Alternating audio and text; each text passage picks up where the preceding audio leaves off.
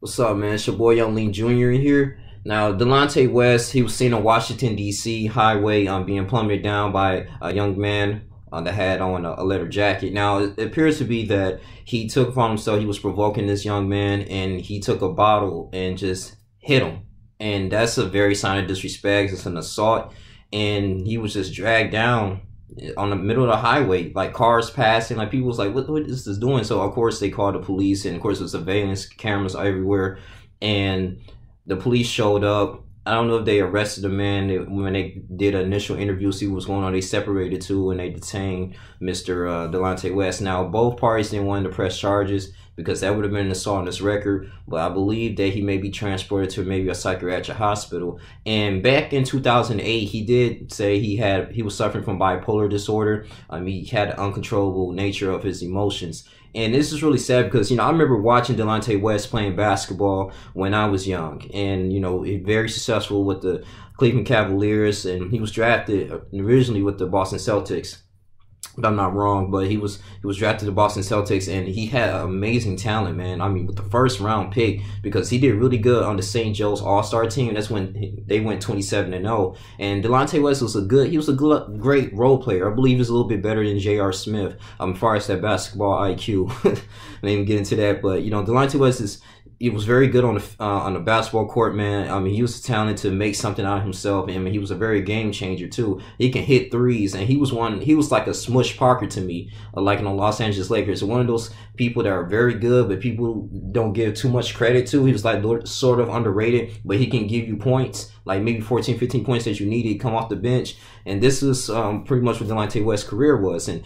really great player, man. And, this fact that it just amazes me, the things that he went through and he's going through maybe currently right now after his NBA season. And, I don't know if it could be bored. It could be anything that triggers into this mental illness. His mother could have been abused. He could, have no type of father figure, trying to figure out how he's going to live financially. He could be financially crippled. We don't know. And the fact that this is very dangerous because, he could have got killed. The average person, if they wasn't in their right state of mind, very calmly minded spirit, they would have killed him. They would have shot him. They would have, shot his body up. And then on top of that too, if you have mental illness, you lose a lot of cognitive functions. You're not in your right state of mind. And this is when Satan comes in and try to destroy your mindset. And then once you get into your mind, he can pretty much deter you to go any direction that he wants. And that is a serious issue spiritually. So praying for Delonte West, man, that he gets some help. That's the only thing we can do. Jameer Nelson, who was a former teammate of Delonte West, appeared to him. He started posting his remarks on Twitter talking about the whole incident. The only thing we can do is pray for him and just hope his family the best, man. If they can give him some type of resources, the NBA can. I don't know if he saved his money or anything, if he's homeless or whatever, that he maybe, I don't know, that don't put him in an asylum, because I think that's even wrong on top of that too. Because they put him in an asylum, they gonna do is just put him on drugs, and he's gonna be really completely messed up, because you know how that system is. They make so much money around patients, patients that's just simply just there. It's just temporary treatment. And we know how drugs are really destroyed a lot of nutrients, deteriorate your bodies over time. It's just like a temporary fix. It's not, they don't really go into the root of the problem. So he needs a spiritual divine intervention. And the best way to do that is I advise him to, of course, seek help with a family member or a chaplain, a minister, is someone that's out there available. But he has to have the mindset to do that. If someone, his friends or people that he met in the NBA, I believe they should take some time out their day to help him out. Do everything you can, but then you got some people like, well, he could be very combative. He don't want to talk to nobody. I don't want to put myself in that situation. I got continuously to move on with my life, but trying to figure out like the sacrifice that Jesus did too with us, and went out healing people, the paralytic man, and the individual, he was just waiting for people to come to him and put him in a pool, and he said, hey, do you want to get better? Do you want to get well? It's like, yes, you rise up, and take up his mat and walk. And this type of certain things that we have to do, especially as Christians, man. It's tough. It's a very tough job, but at least get some assistance, because I hate for a young man like him, was 36 years of age, so much talent. God gave him that gift of basketball to use that to help and benefit the community, not only just on the court, but for other people. And, just seeing that Delonte West, man, just getting beaten, I was like, wow, man, just starting fights. it's a really crazy thing, you know. But very spiritually, no spiritually conflict that's really going on. And you look at the pictures from before and after, you know, when he joined the NBA, and then after, it's just like, man, wow. Like, you don't know if he's like in shape or anything, if he was taking any hardcore drugs. But best solution, say some minister or some type of chaplain can go ahead and help this individual out, and probably drive the demonic spirit that's enticing them, you know. And because it can be done.